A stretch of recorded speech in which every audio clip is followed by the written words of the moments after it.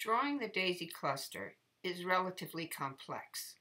The flowers face in multiple directions, the peduncles come off the main stem in radial fashion, and at the base of each peduncle is a leaf. In addition, the flowers open from the bottom up so that the buds come from the lower end of the stem. To make it easier to draw this flower and its parts, start by separating it into sections, stem and peduncles, then flowers from different vantage points. In this way, various decisions can be made for the purpose of creating an illustration that 1. Clearly indicates the stem structure, 2. How the peduncles and leaves are attached, and finally, 3. Several views of the flowers so that their structure is highlighted.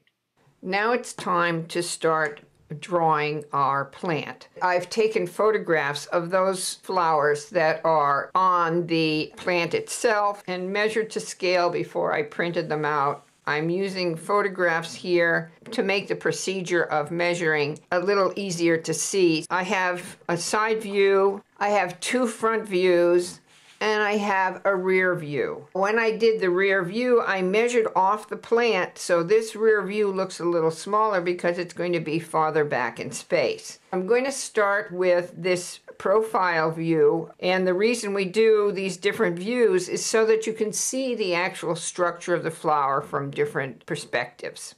These, as I said, have been drawn to scale. So this geometric area, or what I like to call the real estate, you can see fits the flower pretty accurately. What you'll be doing is you'll be measuring from the widest tip to widest tip for the width. Put that down and mark it. And then you're going to do the height from the tallest point to the lowest point, and that is going to be our height.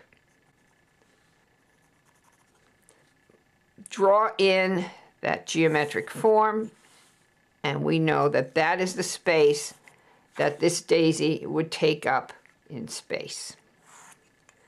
Now the next thing we want to do is find the center point of this stem on the receptacle. I'm going to measure from this petal here to the center point of the flower. So this is the height at which this comes in. And then I'm going to measure from this point in to the center again. And that tells me that I have to be somewhere in here. So this is the center of my peduncle. Now I want to gauge the angle of position. So I'm going to start with the flower in this direction and run that line so that I'm pretty much matching that angle of perspective. And then the peduncle will come in more or less at 90 degrees from that intersection, but we want it to be slightly curved because it is a natural form, so we're just going to put a little bit of direction on that. The next thing we need to do is analyze the size of this ellipse, because from this angle here, you can see that this flower, we don't see anything of the cone in the center. We just see the radial petals. So we're going to come up a little bit because you can see that these bracts have a little bit of height to them, but the petals themselves come down below that. So we're going to draw an ellipse that pretty much represents the shape of this flower in its entirety. If we were going to put an imaginary line around this, that's what we would end up with. Here is our position for our flower, and now we can decide and draw in where the petals are. First of all, you want to decide on a 12, 3, 6, and 9 position for petals that are going to be your locating petals. So I'm going to take, even though this one's a little off, I'm going to make this my 12, I'm going to make this my 3, I'm going to make this my 6, and I'm going to make this one my 9. If I go from the center out to this petal, it's almost vertical, but not quite, so I'm going to put slight angle on it. This one is going to be at a little bit of an angle, but it's the one that touches the real estate. This one is going to be my 9 o'clock, which is almost parallel to the picture plane. So I'm going to put that one in here somewhere. So we have 1, 2, and now with a 6 o'clock is going to be the trickiest. But if I put a pencil on the angle of it, you can see that it's almost vertical, but not quite. So how are we going to work this out? We're going to draw these petals first. Even though there are things in front of them, we're going to draw them in as though we can see where they would come in the center of the flower.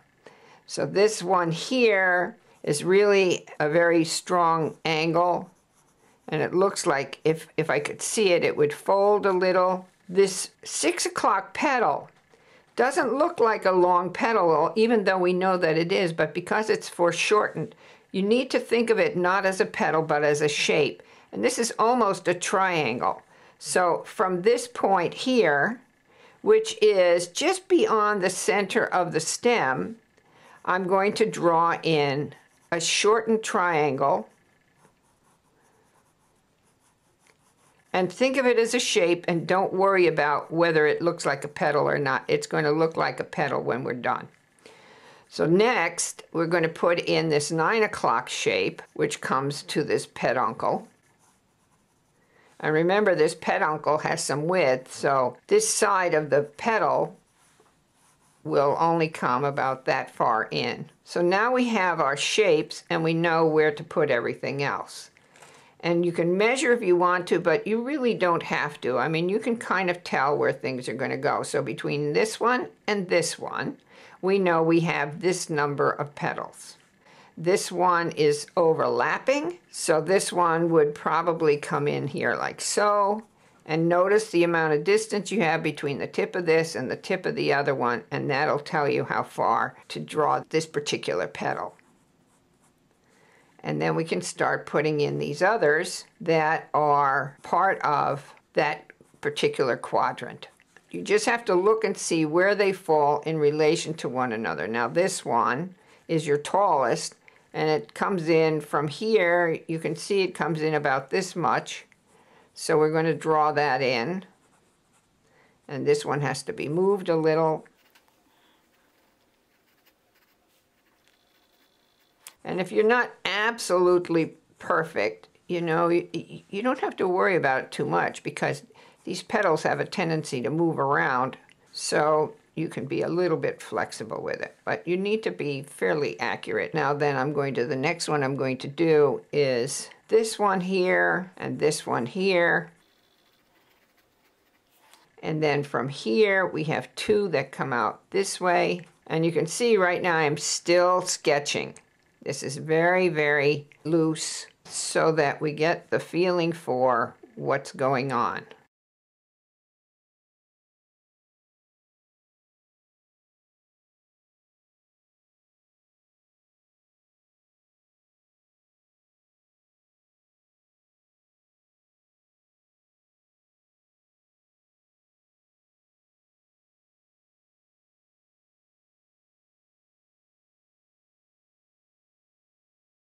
So if you look at things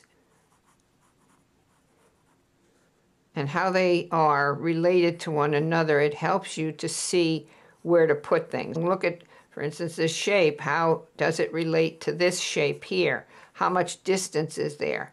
And you can pretty much eyeball that information and get it pretty close to accurate.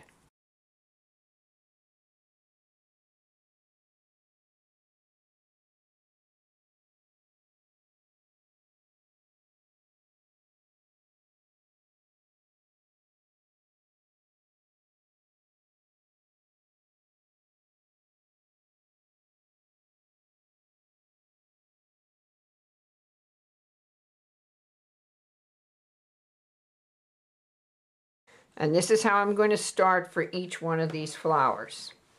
So this one is ready to be refined. So you're going to take another piece of tracing paper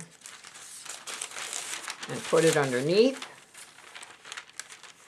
so that you don't lose your basic drawing, and now you have to look at this very carefully. Make sure your pencil is very sharp and really start to look at these contours. Now you might be better off looking at it with a real life specimen, but really look at the contours of what it is that you want to record.